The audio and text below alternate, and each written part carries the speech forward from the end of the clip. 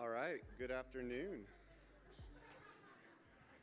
My name is Aaron Colley, and as the Program Committee Chair for NDSA's Digital Preservation 2018 Conference, I have the distinct honor and privilege of sharing the Wi-Fi password and letting you know where the restrooms are. Let's see, clicker is not advancing. Okay, back. All right, the Wi-Fi information is here on this slide. DLF Forum 18 is the network to connect to, and the password is uppercase DLF 2018 exclamation point. The restrooms, you will find the nearest all-gender restroom just outside the Milan conference room, which is where we're at now, around the corner in between where we are and the breakout rooms. There are additional men and women's restrooms that are a little bit further just beyond the registration desk. All right, so now that those important introductory notes are out of the way, in all seriousness, it is really heartwarming to see a community such as NDSA come together year after year, growing and flourishing alongside our bold and inspiring host, the Digital Library Federation, to whom we owe so much for its continued support, guidance, and hospitality. DLF has brought DigiPres into a higher tier of mindfulness, inclusivity, and conference planning sophistication, for which you are all the direct beneficiaries. Please join me in thanking Bethany, Catherine, Aaliyah, and Becca for their hard work and especially for their continued guidance for the DigiPres conference.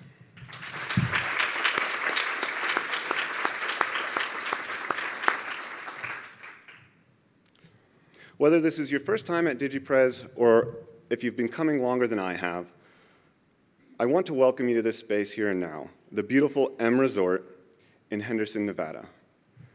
Some of you have just arrived, and others like me are on the verge of exhaustion after an amazing DLF forum. Regardless, I want to thank you and welcome you here now, because due to the efforts of many, here and now we have everything, or almost everything that we need for a day and a half of conferencing on the most recent developments in digital preservation. We have these things because of the hard work of the hotel staff, who have been preparing for our arrival for weeks, the flawless event planning of the DLF staff, who seem to do one better every year. And we have these things here and now due to the intellectual work of the program committee, who have been working for months to craft the best possible program, as well as to all of the presenters who answered our call to conference. Finally, we're here because of all of you who have traveled hundreds and some thousands of miles to be here. On behalf of the NDSA leadership team and the DigiPres Program Committee, I'd like to thank you for your support and presence here today. Thank you.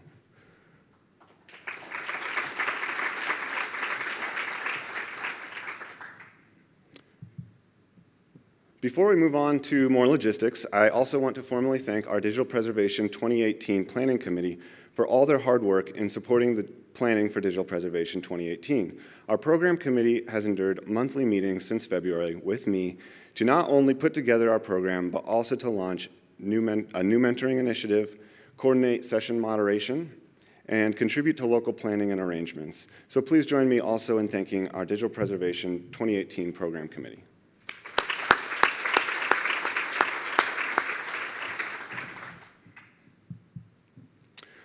All right, we have a great afternoon ahead of us. I have a few more logistics to share and some exciting updates on MDSA membership. And of course, I'd like to thank our sponsors.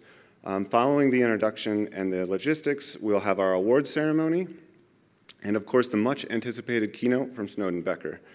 To wrap things up, we'll have a flurry of Minute Madness and poster presentations followed by a drinks reception. So like I said, an exciting and busy afternoon. Last year, in support of the Digital Preservation Conference, the NDSA Coordinating Committee and Working Group chairs piloted a draft set of community communication guidelines and a code of conduct.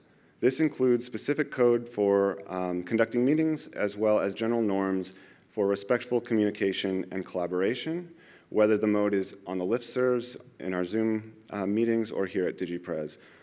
So in order to ensure that DigiPres remain a harassment-free space, I implore you to review the code of conduct linked on the slide that you're now seeing. If you have any questions or concerns, please seek out the DLF staff who are wearing white lanyards. Our agenda is available as a pocket agenda at the reference desk if you'd like to have a quick reference. If you need more detail, especially for the presenters and the moderators on which rooms presentations are in and which times, I'd ask that you please see our online schedule, which is linked to here on the slide. And as well, we are capturing slides from our presenters in our slide repository at osf.io.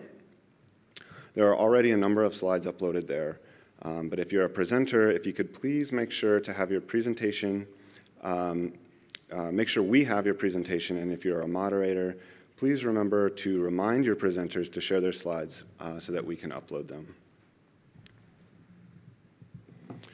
In addition, we have a community note-taking document. It's a Google Doc. If you follow this bit.ly link, which is case-sensitive, you will be able to get to our community notes. And I encourage you all to collectively take notes together and add your not only notes but commentary as well.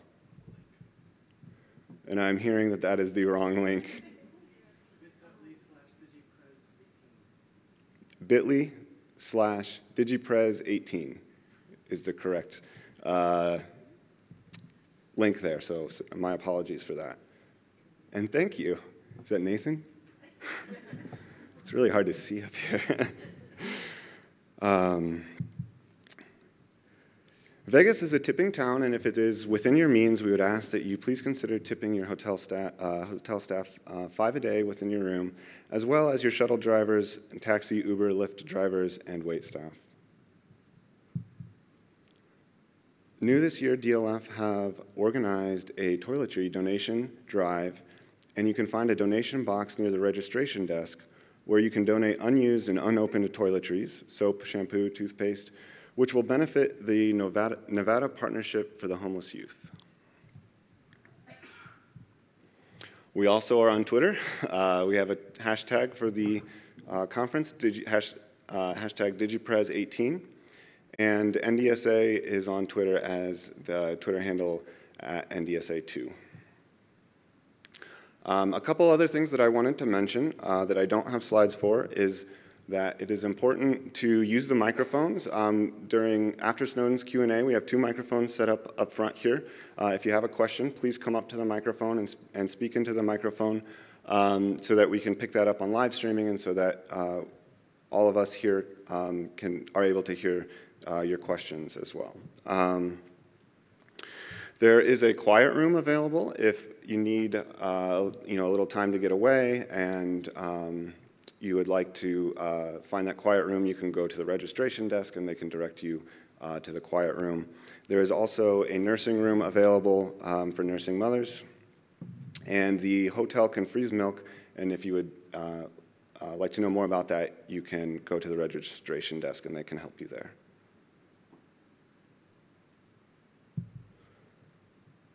All right. So I'm really excited to share that NDSA is growing. We have over 10 new members to NDSA this year. You can see them here on the slide. And membership with NDSA allows for new communities to come together and share digital preservation knowledge and experience in our NDSA membership groups. So I would appreciate it if you could all join me in thanking all of the new NDSA members for this year.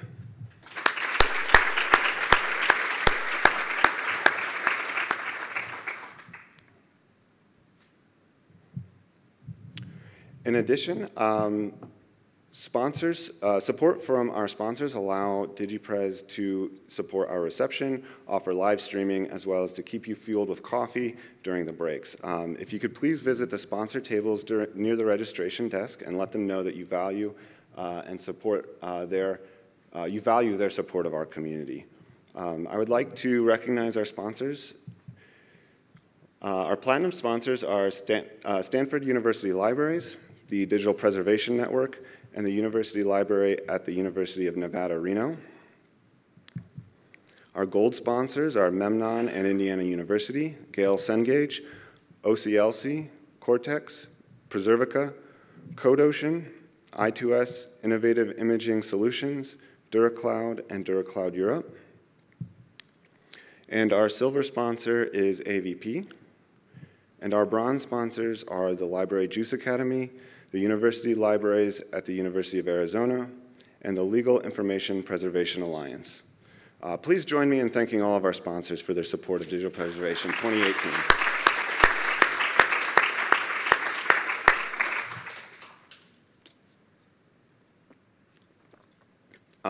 All right, I am really excited to have the opportunity to recognize the hard work of the many people, organizations, and projects that have been having an impact on the digital preservation community today and into the future with our NDSA Innovation Awards. The first award that we have is the Organization Award. The Organization Award is awarded to an innovative approach to providing support and guidance to the digital preservation community.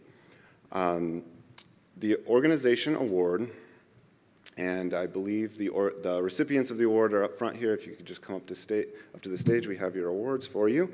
The Organization Award goes to the Texas Digital Library. TDL has taken an innovative approach to digital preservation stewardship, offering members a choice between multiple well-defined cultural heritage-based commercial storage options. They support sharing resources and building community, working closely with members to discover the right combination of technologies and workflows to meet their unique content needs. TDL staff participate on behalf of its membership in multiple NDSA working groups, major digital preservation conference planning and participation, and in multiple national projects and communities. Accepting this award on behalf of the organization is Christy Park, their executive director. Please join me in thanking Christy Park.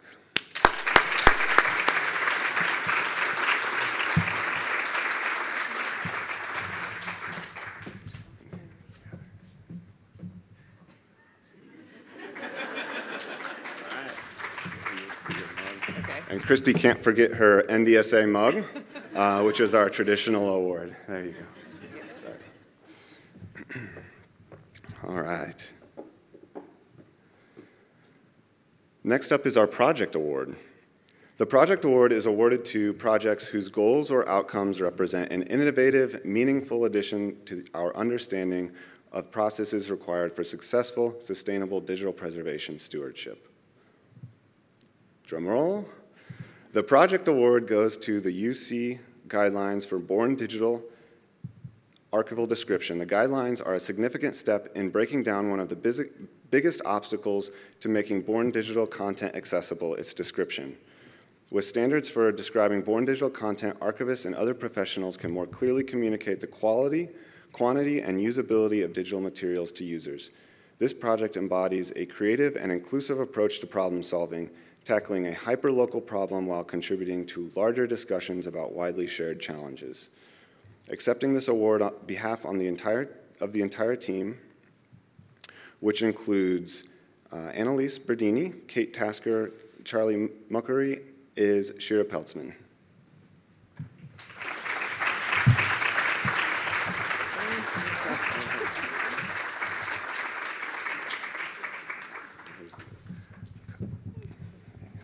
Yeah, thanks. Our individual award is awarded to folks making a significant, innovative contribution to the digital preservation community. And this year, our individual award goes to Edward McCain. Edward has been and is a leading voice and passionate advocate for saving born digital news. As digital curator of journalism and founder of the Journalism Digital News Archive program at the University of Missouri, he has advanced awareness and understanding of the crisis we face through the loss of the first draft of history in digital formats. In collaboration and with support from colleagues and community members, he has led the Dodging the Memory Hole outreach agenda. Thus far, 5 memory hole forums have brought together journalists, editors, technologists, librarians, archivists, and others who seek solutions to preserving born digital news. content for future generations. By bringing together thought leaders in the news industry and information sciences, the forums have broadened the network of stakeholders working on the issues and helped these communities gain critical insight on the challenges and opportunities inherent in preserving content generated by a diverse array of news media, both commercial and nonprofit. Join me in thanking Edward.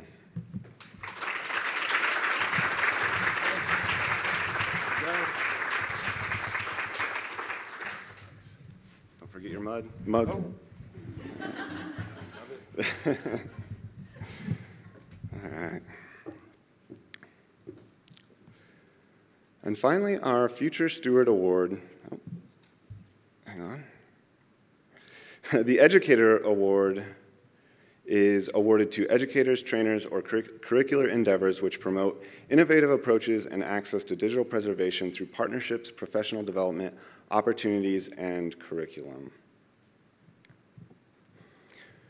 The Educator Award goes to Heather Mulason-Sandy. Heather's creative work in meeting the digital preservation education needs of a relatively small LIS program, programs often remote students, has provided those students with concrete practical experience to anchor their understanding of theory, as well as enabling those students to serve their communities through service learning. These benefits have been further extended to a larger community of practice by her considerable contribution to the literature of digital preservation education, and deepened by her personal fostering and mentoring of her students. Please join me in thanking Heather.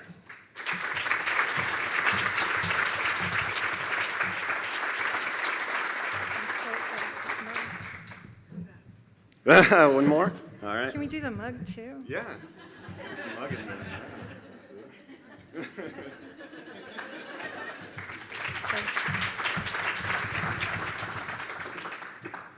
Everybody else wants the mug in their shot now, huh?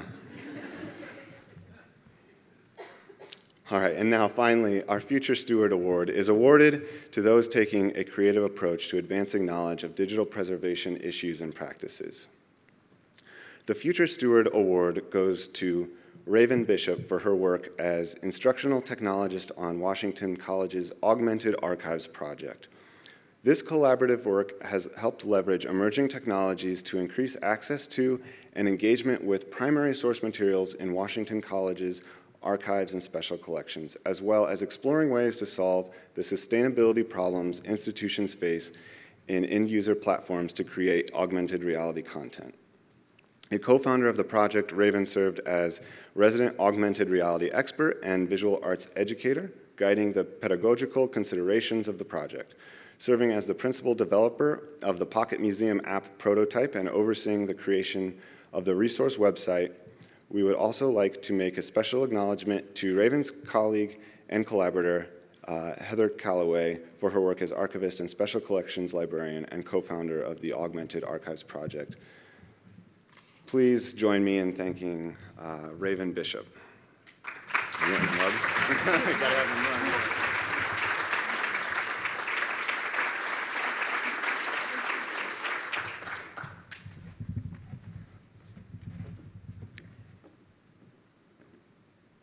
All right, now it is my honor to introduce, on behalf of the Digital Preservation 2018 Program Committee, our Digital Preservation 2018 keynote speaker, Snowden Becker.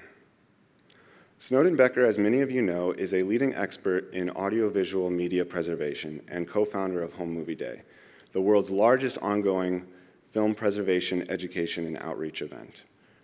Her research interests focus on how audiovisual materials are accessed and preserved as part of our larger cultural heritage, and her most recent research delves into important questions around management and archival practice in law enforcement. This work has led to an IMLS-funded National Forum on data management needs arising from large-scale video recording programs such as police body-worn cameras. In addition to her leadership around audiovisual media preservation in professional associations such as SAA and EMEA, Snowden manages the graduate degree program in audiovisual archiving and preservation in the Department of Information Studies at UCLA. She has previously worked at the Academy Film Archive, the J. Paul Getty Museum, and the Japanese American National Museum. Becker holds an MLIS from UCLA Graduate School of Education and Information Studies and a BFA from Maryland Institute College of Arts. Please join me in welcoming Snowden Becker.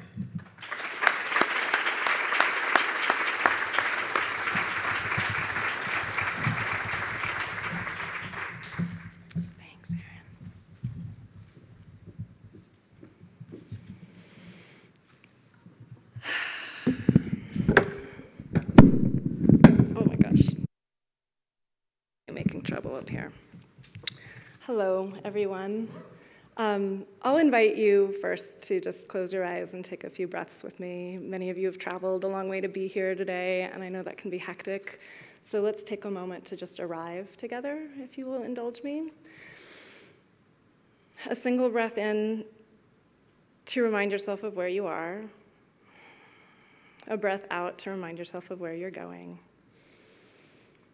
A breath in to give thanks for being here. A breath out to give thanks for where you're going to be going. And a breath for yourself. And a breath for those around you. I'll start with thanks for the people whose traditional lands we are coming together on today, to the people who have worked to feed and care for us this week, to the organizers of this event, to NDSA and DLF, and to the generous sponsors who make it possible, to the speakers who are here to share their knowledge and experiences with their colleagues, to my teachers who have given me so much, and to the students who honor me by receiving those gifts in their turn, and to everyone in the room, thank you. It means more than I can say to be standing here speaking with you today. I can't actually see you, but I know you're out there, and that you have high expectations for me. And that is, I think, how everyone who works to make digital collections accessible for the long term feels about their audiences. What's different here is that you can actually see me, which we all know is very much not the case for most users of digital collections. Humans and their work are largely rendered invisible in and by digital collections. When the hand of the creator appears, it's regarded as a human error, a glitch, an intrusion, rather than a welcome reminder of the effort that went into the creation. This is, however, just the newest piece of a long social history of referring to things as being machine-made, and an equally long visual history of revealing the human workers who actually operate the machines that do the making. Andrew Norman Wilson's multi-channel video piece from 2011, Workers Leaving the Googleplex, took visual note of the way employees working in Google's ScanOps division, the group in charge of scanning millions of pages for the Google Books project, among other things, were physically isolated from other Google operations, and were also mostly people of color. His piece echoed the 1895 film of workers leaving the Lumiere factory, which is widely acknowledged to be the first film exhibited to public audiences, as well as recordings shot over subsequent decades by H. Lee Waters and other itinerant filmmakers working in regions of the American South. Waters' films constitute rare and valuable documents of working-class people in the industrial age in America. The first time I saw the films of H. Lee Waters was at the Orphan Film Symposium in South Carolina in 2004. At that time, archivists at the Duke University libraries were still working to find and bring together more of Waters' Factory Gate films, an acquisition process that had actually begun in 1988. Having the 1941 film that Waters shot in Kannapolis, North Carolina, named to the National Film Registry in 2004 brought attention to Waters' work and helped the library's collecting efforts considerably, but they were still a long way from the impressive feat that they would eventually achieve. Of the 252 films Waters was known to have shot, 96 of those now extant are held by Duke. They are fully described and accessible online with detailed shot listings for a number of the films. Comments from viewers who find the collection online continue to help identify specific locations, events, and individuals captured in the films. Unfortunately, the easier it is for people to see the holdings of an archive, the harder it is for them to understand what it takes to make them visible. There are clues pointing to the 3 decades of effort that went into assembling the Waters collection, preserving the original films, converting them into a range of video formats, digitizing the video copies, cataloging the reels, and composing the synchronized shot lists. but they are only apparent to someone who's looking for them on the site. One might say that archivists, especially digital archivists, have become butlers in the house of human knowledge, as opposed to the handmaidens of history that we've talked about before. They're relied upon to be discreet, to appear when they're needed, but not make a nuisance of themselves when they're not, and to preside over a staff of invisible and endlessly toiling downstairs workers. They even iron the goddamn newspapers. If everything in the house is working, then they must be working too. And when everything in the house shuts down, it must be the butler's fault. Coincidentally, I was on my way to the most recent Orphan Film Symposium this April when I saw this post on Twitter, which epitomized an irritating little something I call the problem of the assumed archivist. Feel free to join me in a collective eye roll here at the audacious and entirely too familiar suggestion that the Library of Congress or somebody like that should be doing a better job of archiving this stuff. We might also indulge ourselves in a little bit of semantic pedantry and point out that when the word archive appears on everything from shirts and shoes to cocktails and soap, it clearly has the effect of confusing people about what archive, noun or verb, really means. It hurts to be taken for granted, and it hurts to be blamed for not doing work we were never in the position to do. More than anything, this puts me in mind of Alice's conversation with the White Queen in Through the Looking Glass. It's never jam today for us, and a starting salary of 2p a week sounds awfully familiar too.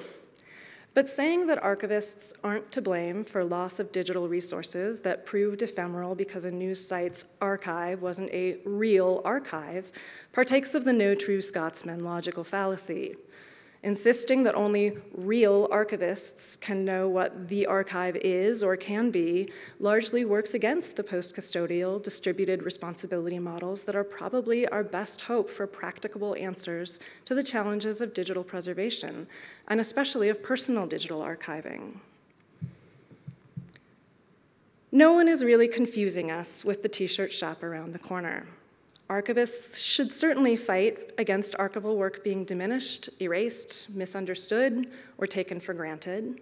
We want, rightfully, for the labor we do as librarians, as archivists, as digital preservationists and curators to count and to be celebrated. We very much want for our timely interventions not to be assumed, nor for our supply of skilled labor and general goodwill towards others be presumed infinite. To see ourselves as others see us requires us to have empathy rather than frustration with the question of why it isn't all digitized and online. And I know that's a big ask. We want to not have to answer that question yet again from a researcher or from a fellow cocktail party guest. We want, moreover, to attain that degree of perfection, infallibility, and omnipresence with which the assumed archivist is blessed. But we don't win when we get lost in arguments over what counts as an archive, or when we refuse to ratify well-intentioned work by those who stand outside our inner circles. The fact is, we serve one another as much as we serve others in our work. And for this reason, how we see ourselves in the form of things like professional identity, values and standards, the metaphors we use for our work, the vigor with which we share and write and publish about our projects to provide them with context and render at least some of our work more visible, even, perhaps especially, theorizing our work. All of this does very much matter. In being conscious of how we see ourselves and how we express that seeing, we shape how others see us too. The title of this talk, as some of you may know, is drawn from Robert Burns' 1786 poem, To a Louse, which I will not even attempt to render in the Scots dialect in which it was written. Just as Norman Andrew Wilson's Workers Leaving the Googleplex took part in a visual history of factory gate films going back over a century, my use of this phrase in talking about media and self-reflection is part of a long tradition of cameras and Burns.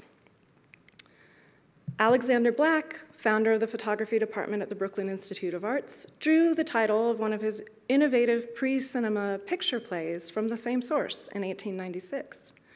An alternate title for his picture play was Life Through a Detective Camera. In this case, detective camera was not a reference to police surveillance. The first films to be introduced into courts as evidence would not be shot for a few decades yet. but to the then new capacity for film cameras to capture fleeting moments with shorter exposures. A few decades later, the Amateur Cinema League would draw their motto from Burns's poem as well. The ACL was a group of amateur camera enthusiasts founded in 1926 by Hiram Percy Maxim, a wealthy man from Massachusetts. Maxim's father invented the portable machine gun, and his uncle invented smokeless gunpowder, but Hiram preferred to shoot with a camera instead. Given the cost of amateur cameras and film, most ACL members in the early years were similarly wealthy men, although the invention of the economical 8mm film format in 1932 soon brought amateur filmmaking into the reach of the middle class, and the organization's membership continued to become more diverse and far-reaching in the decades that followed. By the early 1940s, movie cameras were small, cheap, and quiet enough to become tools of subversion and surveillance, as well as self-documentation.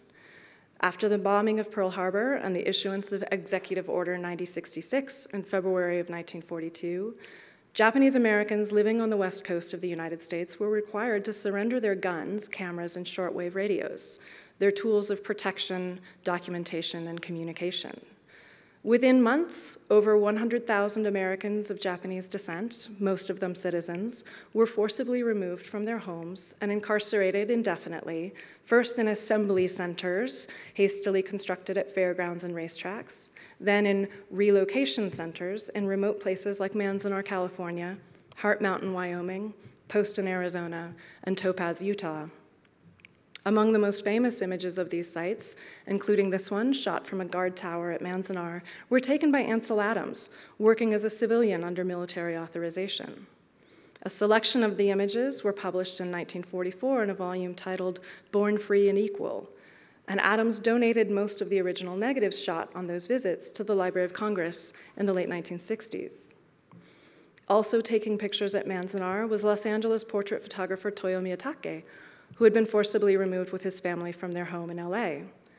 Those incarcerated were allowed to bring with them only what they could carry, which in Miyatake's case included enough small parts and lenses to assemble a working camera out of scrap wood once they arrived. Film found its way to him from sympathetic employees of the War Relocation Authority and others on the outside. Just 300 miles north-northwest of where we stand, Dave Tatsuno and his family were incarcerated in the Topaz camp near Millard, Utah. Instead of surrendering his camera to authorities, Tatsuno loaned it to a white friend in Oakland, who later mailed it to him, care of his co-op supervisor, Walter Hondrich. Hondrich, a fellow photography enthusiast, cautioned Tatsuno to avoid taking pictures of the camp's fences, guard towers, and other security arrangements, but otherwise encouraged him to keep up with the hobby they both enjoyed. The resulting images of Tatsuno's family and friends at Topaz, edited together after the war, became the diary film Topaz. It was named the National Film Registry in 1996, bringing Tatsuno national fame. Tatsuno donated his films, including Topaz, to the Japanese American National Museum in 1991. It was there, 10 years later, almost, that I first became acquainted with them as a first-year MLIS student working on grant-funded digitization efforts. Janum's home movie collection consisted of several hundred reels of 8mm, Super 8, and 16mm film shot by Japanese Americans and other people close to the JA community from the 1920s to the 1970s. They were a genuine treasure trove, but as with the H. Lee Waters films in 2004, in no way was it in good shape as an archive. Most of the films had been acquired in the museum's earliest days, before formal processes of accessioning and donor agreements were established. In many cases, there was no paperwork at all, and no detailed condition reporting on intake. There was no way to tell whether films on the shelf with advanced vinegar syndrome had come in already in poor condition, or whether they'd simply deteriorated badly over the last 10 years. My efforts to impose some sort of order on the collection, research provenance, and provide better intellectual and physical access to the film materials were not very successful at the time. Perhaps because, with the idealism of the freshly minted archivist and the audacity of the outsider in a community-based organization, I pushed far too hard. When I said we should be doing a better job of archiving this stuff, the colleagues who had made the original acquisitions heard, "You should have done better in the first place." As I said before, and as I know now, it hurts to be blamed for not doing work you were never in the position to do. What I did have more success with, though, was working with colleagues outside of JANM and in the film preservation community to make best practices of film preservation more accessible to people who still had their home movies at home. On August 16, 2003, 4 colleagues and I coordinated the first International Home Movie Day event. In 26 cities in the US, Mexico, Canada, and Japan, film archivists made space, equipment, and expertise available to their local communities to help them identify, assess, and most importantly, see their family films, often for the first time in decades. In the 15 years since then, I'm tremendously proud to say that Home Movie Day has been celebrated annually with events taking place in as many as 100 cities on 6 continents. Audiences have had the chance to view several thousand unique and irreplaceable films, including a few more that have found their way onto the National Film Registry alongside David Tatsuno's Topaz. Most importantly, we have helped those family films age in place, giving people the information and resources they need to preserve them at home as family heirlooms, to digitize them responsibly and at high quality, and to retain the original materials, while also driving home the fact that such personal documents are of interest and of value, not just as personal records, but as cultural and community history. Home Movie Day 2018 is this weekend. Wherever you call home, it's likely there will be an event near you. I encourage you to visit the Center for Home Movies website to find your closest Home Movie Day, or to sign up as a host site for next year. So how does one get from vintage home movies of Christmas mornings and kids with kittens to working with police body cams and contemporary evidentiary video? Well, it's not as big a leap as you might think. At the Home Movie Day event in Austin, Texas in 2006, we discovered this insert in the box of a reel of home movies shot during a family camping and fishing trip in November of 1963. Although it speaks to the increasing prevalence of consumer cameras, dozens of which captured still or moving images of the Kennedy assassination, in addition to Abraham Zapruder's famous film, this call for assistance from what we now call citizen journalists wasn't even that novel. At the same time that Dave Tatsuno and Toyo Miyatake were smuggling their cameras into the American concentration camps, readers of the Amateur Cinema League's Movie Makers magazine, who had far greater freedom of movement, were being urged to report what they had recorded of their travels abroad to an unnamed government agency as their patriotic duty. The most famous home movies in the world, Topaz, the Zapruder film of the Kennedy assassination, George Holliday's video of the violent arrest of Rodney King, these are all evidence of crimes in progress. They juxtapose quiet moments of personal happiness, like Tatsuno's wife breastfeeding their newborn daughter, who was born in camp in incarceration, with moments of national tragedy on a larger scale. When these personal documents become public record, either through canonization and lists like the National Film Registry or the ACL's 10 Best, or through viral notoriety on the nightly news and in criminal proceedings, we need to take notice of how they're created, by whom, for whom, who keeps them safe, and where they go within the systems of which they are a part. Again, this is not a new phenomenon. We are rapidly approaching 100 years of films in the courtroom. Perhaps fittingly, given our location, the first film exhibited as evidence in a British court was in 16mm police surveillance footage of a street gambling bust in Derbyshire in 1935. The bust happened to coincide with the circus coming to town, and the presence of elephants on the street in Derbyshire certainly seems to have kept attention away from the surveilling police. The film, which was labeled only Evidence, 1935, was recently rediscovered by the British Film Institute as part of a police training facilities collection.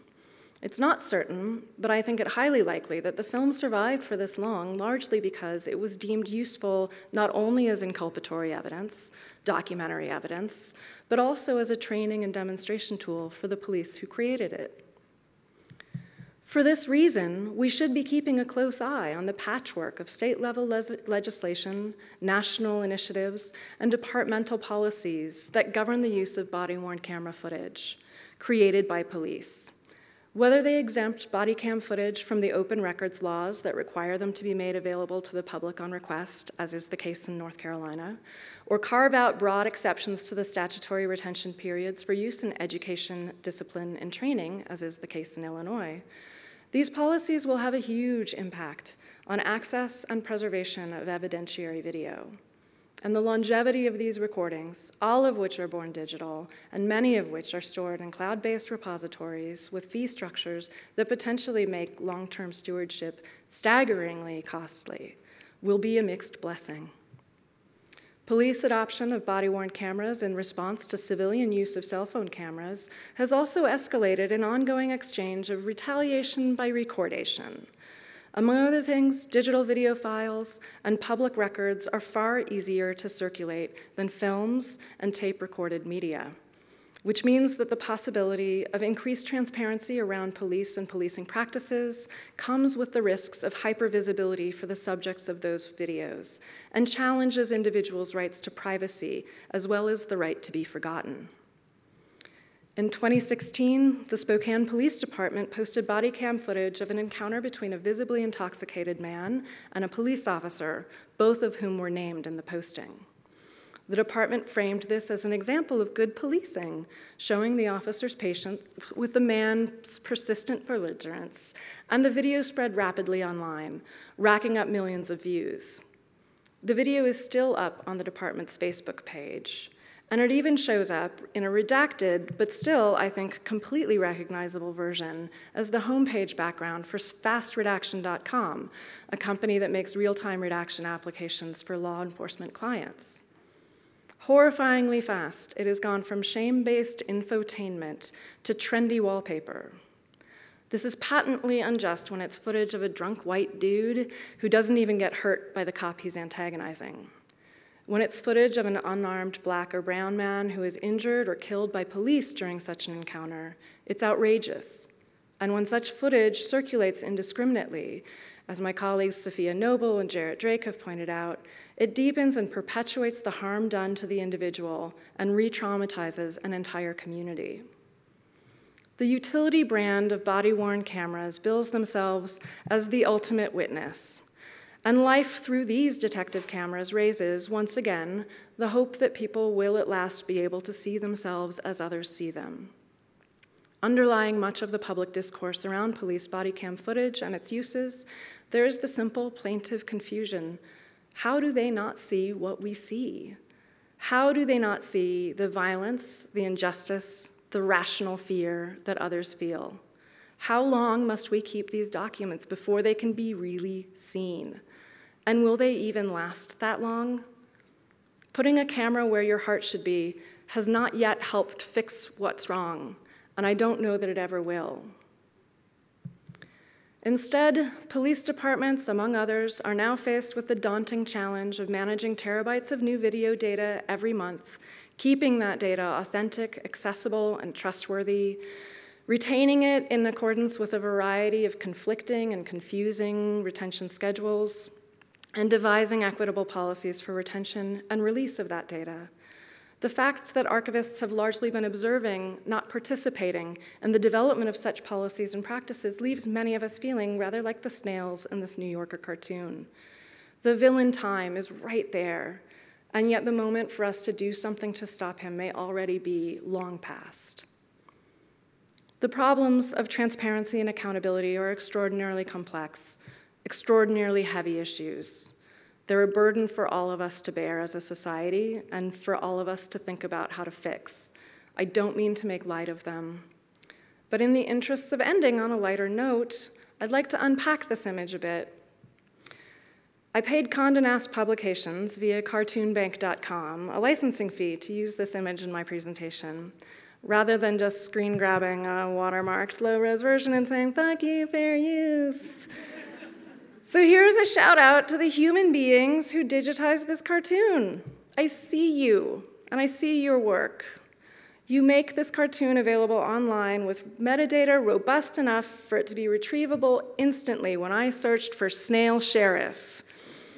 I hope my licensing fee affirms the Cartoon Bank business model, Although it was modest, I hope that fee helps provide those metadata-generating humans with competitive salaries, or at least a living wage, and that it contributes to well-thought-out digital preservation plans for the thousands of other digitized cartoons that the Cartoon Bank makes searchable and discoverable online. And I sincerely hope those human beings do not have encounters at cocktail parties with any bankers who ask what they do and then condescendingly say, well, the Cartoon Bank isn't a real bank, you know. Further, I hope that we, as we consider the talks and the projects presented in the sessions to come at this conference, that we keep one another's safety in mind, that we try to see ourselves as others see us, and that we bear in mind as well this passage from the rabbinical teachings of the Mishnah, the Pirkei Avot. It is not upon thee to finish the work, neither art thou free to abstain from it. I found these words written by hand on a scrap of paper among the personal files of Clara Breed, who was children's librarian and later city librarian at the San Diego Public Library. In 1942, Breed accompanied her young Japanese-American patrons and their families to the assembly points from which they would be taken by bus and train to points unknown. She gave them stamped, self-addressed postcards and told them to write to her, to let her know where they were, and to tell her how she could help. Over the next 2 years, she exchanged hundreds of letters with those children and with their parents and their brothers and sisters. She advocated for their rights in the professional press, wrote on their behalf to the federal government for pleas of clemency, and sent review copies and weeded books from the public library to stock the libraries and schoolrooms of America's concentration camps. The letters she received from those children were the first collection I digitized at the Japanese-American National Museum, and they continue to have relevance and resonance in the current moment. Clara Breed's professional and personal allyship remains a moving example to me of how to do the work that is in us to do, how to be more than just a nice white lady. I wish you all strength in doing what you can. And I end, as I began, with thanks.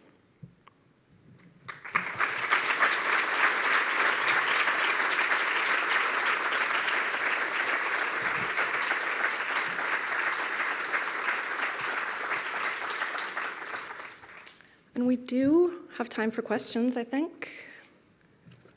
And I just wanted to add, please do come up and use the mics.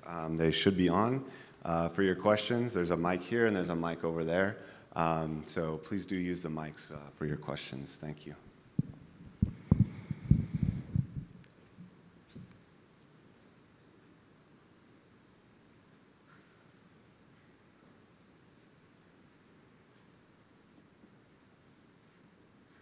It's okay if nobody has questions. I'm happy to talk to people afterwards as well. Oh, hi, Howard. It's so good to see you. It's been so long. A liar. Okay. You talked a lot about the invisibility of our profession. And particularly the backroom side of it. Could you talk a little bit about what was a major kind of movement maybe a decade ago that started to die down a little bit among politicians and others to say, Google, we don't need libraries, we don't need archives, we have Google. And in a sense, how that devalues us, but just riff on that a little bit. Sure. Well, that feels like preaching to the choir for sure. But I don't see those people when I go to the public library. I mean, if I saw them there, then there was no way that a politician would be, or anyone, an economist, for instance, publishing in the Wall Street Journal, as recently occurred. There's no way anybody would get away with that. I think this is probably a discussion that each of us has with even our close family members and friends who, when I was enrolled in the PhD program at UT Austin, I was there during the economic recession of 2008 when the market went bad, and I had very caring friends who expressed tremendous concern for me. They really were worried that I was going to school to be even more of a librarian when obviously libraries were going away. And I pointed out to them that when times get tough and you can't order stuff from Amazon.com, where do you go? You go to the library where you can get those books for free. I think a concern that I have is that in the public library world particularly, which I'm not part of, so I shouldn't say we, but people are on the defensive about that. Demonstrating value is essential to staying alive and continuing to get your meager allocation of public funding. And so there's been a tremendous amount of scope creep. Libraries are responsible now for not just the lending of books and other information resources and the provision of internet access to those who don't have it, but they lend musical instruments and take the place of music and arts education in the public schools. They lend exercise equipment and have exercise programs for an increasingly unhealthy citizenry. Librarians are being asked to do more and more and more to justify their very existence. And at some point, I worry that we'll lose the ability to say we've done enough. We do enough with this. That sounds, I know, almost as if we are complicit in devaluing our work. And maybe the answer is that we dig in at some point and say to anyone who proposes that public libraries should be defunded in favor of Amazon delivery boxes, or anybody that says that public services like women, infants, and children's funding for food be replaced by Blue Apron boxes, that the private sector doesn't and never has answered all of the needs of our society. And it's always important to look at who's saying that and who's putting money in their pockets. So pushing, just, I don't see anyone else here, so I'll go on. Just please get in line or take the mic. Pushing a little further from the invisibility of the librarian, the library worker, the archivist, to another theme in your talk, which is really the invisibility of certain groups within our society, and marginal groups within our society that historically have not been well represented in public discourse or in public libraries. Sure. So could you talk a little bit more about what you think our role really should be in the future in terms of trying to make sure that these groups are well represented? Mm-hmm. Our role absolutely can and should be an activist one. We get to push back on the notion that our work is neutral, that we simply collect and retain what has been created, that history is a thing that just happened, not that people made happen. We get to select and prioritize in ways that can be remediating. Our visibility doesn't really matter as much as that we can make possible. This is the classic movement of allyship, right? Leverage your privilege. If you are the person that gets to decide what collection gets fully described and prioritized for digitization, or gets the extra time from your grant money, that is a thing that is worth doing and is honorable, and it's mandatory. Good. Thank you. Thank you.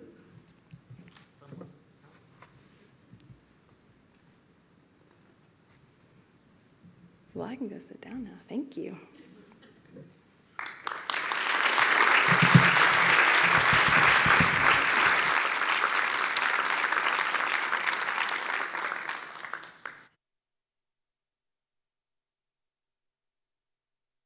Thank you, Snowden. Thank you, Snowden, for that wonderful talk. So now we are ready for our Minute Madness presentation. So if the Minute Madness folks want to come up here and get ready, and I will introduce Amy Rudersdorf, who will coordinate the Minute Madness session.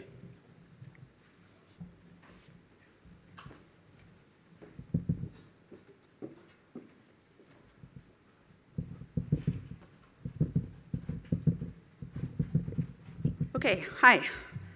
It really is as bright as everyone said. I'm Amy Rudersdorf, and I'm going to be moderating this session. I'm pretty excited about it. This is always a really fun part of the conference. So this is Minute Madness. They literally have 1 minute to do their presentations. We have 7 presenters, or 7 groups of presenters, and they are lined up in order over here. Isn't that great? I will, like I said, be timing the presentations, and there will be an alarm, and it will go off if they go longer than 1 minute. So I will be very strict about that. If you were in any of my sessions at DLF, you know that I'm strict about the alarm. So before we start, I think this is really intimidating for people to get up and talk in front of a big crowd. So if we could give them a warm sort of round of applause to, yeah. Okay. So everybody is going to introduce themselves, and once you're done, the next person should come right up and start their presentation. Are we ready? Okay, go ahead. I'll run off this way.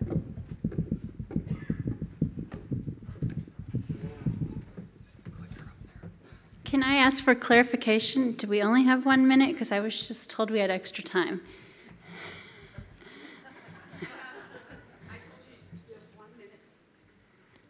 All right, you two are telling us 2 different things, so we'll stick to the 1 minute.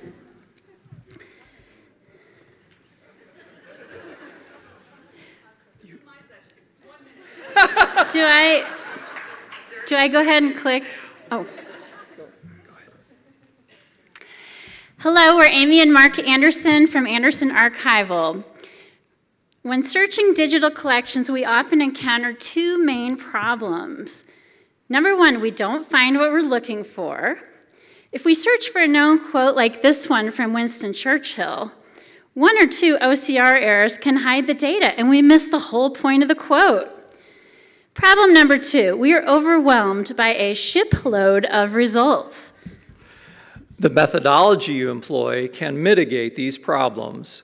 For the most accurate data, establishing a multi-step system for scanning, image cleanup, OCR, and QA is critical. You also need detailed tagging to support your data architecture, as Snowden's snails beautifully demonstrated, and the right search technology to tune to your data set. We've used this methodology to rectify an almost 300,000 page collection where 10% of the pages were either missing or unreadable.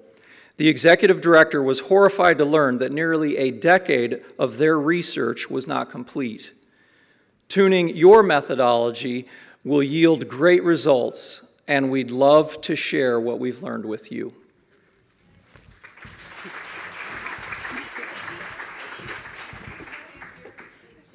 Oh, Mark, we're coming this way. There you go. I don't want to chew into his minute.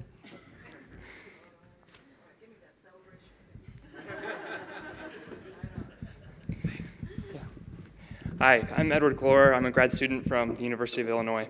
Video games are a growing part of cultural expression around the world. While preservation of video games has long been taking place, the preservation of the social spaces that surround these games has hit a standstill. For some games, this may not be an issue, but massively multiplayer online games such as World of Warcraft lack an incredible amount of context without access to these social spaces. In my poster, I explore some of the attempts and progress that has been made in the preservation of the social space and present potential options to help move us forward. I believe that it is essential that partnerships are formed with the companies creating these virtual worlds in order to ground our preservation efforts in solid legal ground. I believe that we can take inspiration from the work of ethnographers of these worlds and expand the scope of their data capture methods in order to provide a clear picture of how these cultures form and operate. And to explore these paths, I'm hoping to find more people interested in pursuing this line of research. Thank you.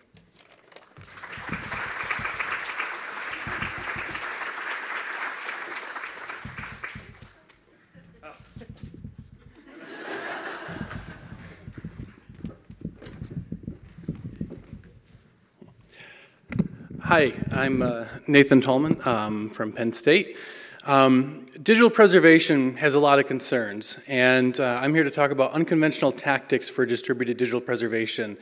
If we have a lot of concerns, I'm wondering if we can address some of those concerns. Do we have to address all of them equally? If we can save some CPU cycles, can we perhaps save a forest if we can find some alternative methods? Can we preserve more by doing less? There were some slides, but the Interplanetary File System from Protocol Labs is proposing a way to, a different way of using the web, using a peer-to-peer protocol where instead of having domain names that resolve to IP addresses, all files and content are hashed, and we use the hash as the address. Sort of building fixity into the process. It's a peer-to-peer network. We have an IPNS instead of a DNS. You can combine this with blockchain for authenticity. There might be some problems with versioning. The Archangel project in the UK is using blockchain to engender trust in the public digital archives. It's similar to blockchain applications elsewhere. It's not anonymous trust like in Bitcoin, but it is a trusted blockchain application where the changes are public, so you can always trace back if there's been any change in the fixity process. So it's a way where you can have fixity and verification without having to do multiple copies all the time all over the place. Possibly saving some of this. Time's up. Thank you. Check the slide deck. I'll put it in OSF.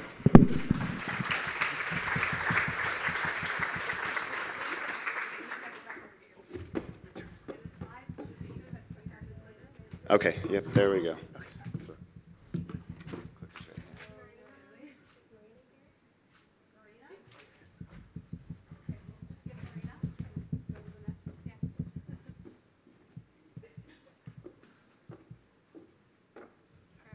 Nathan, there we go. There's your slides, Nathan. No, Is this back, you? yeah. Go back. All right. Oop. Oh, God. Okay. Hi, I'm Hannah Wong, and I'm the electronic records archivist at the Wisconsin Historical Society. The Society is the official repository for 43 Wisconsin state agencies. In the last couple of years, we've taken a couple of different approaches to non-custodial preservation of digital records that are not transferred to us, but are maintained by the agencies themselves. The first of these efforts was guidance for mass digitization projects. As more agencies move toward digitizing public records, we want to ensure that they're taking into account digital preservation considerations, such as file formats, metadata, storage, replication, and fixity checking. Our other effort in this area was an appraisal workflow for collecting paper records once they have been digitized by state agencies as copies. This workflow sets up appraisal criteria for collecting these records as backup copies, including a matrix of risk assessments, an evaluation of digital infrastructure, and steps for future reappraisal.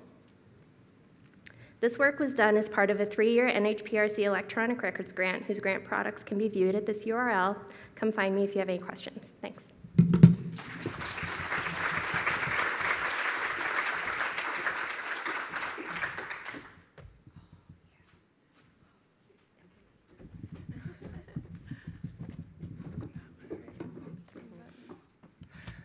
Hi, I'm Kathleen and this is Nicole, and we're grad students at the UT Austin School of Information.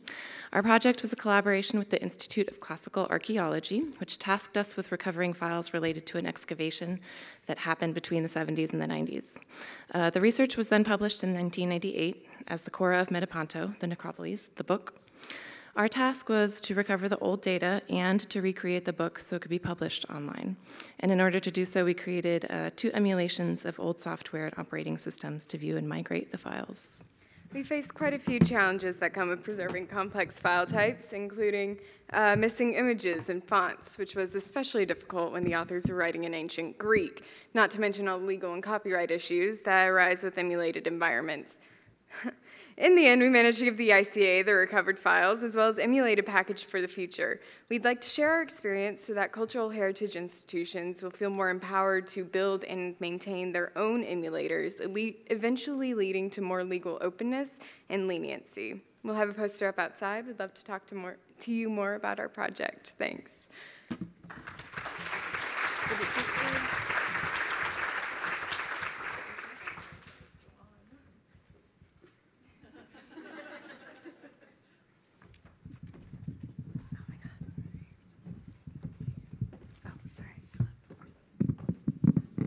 I should touch it. Should I touch it? Okay.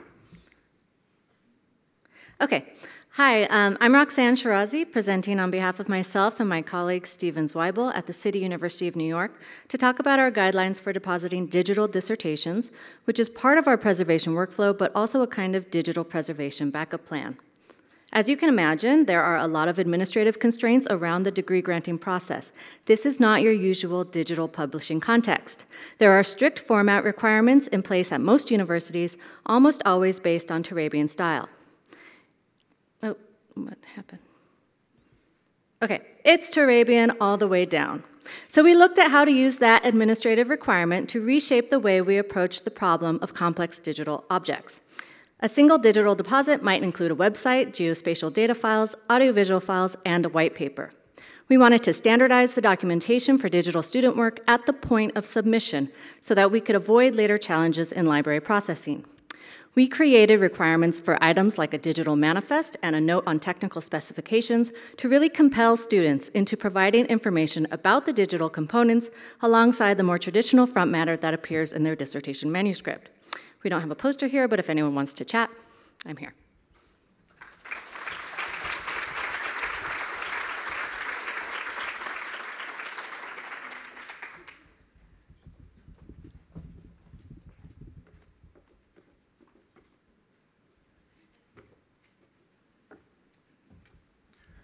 All right, one more round of applause for the lightning presenters. That was great. I believe that we are now ready for our reception. There's a drinks reception with alcoholic and non-alcoholic beverages. There are, if you go and find the DLF staff with the white lanyards, they'll be coming around with drink tickets. And are the drink tickets in your? I think staff have them. They'll be coming around and passing them out. And I invite you all to check out the posters. There are a couple poster presentations that you can view during the drinks reception. Thank you once again, everyone, and let's thank our presenters one more time.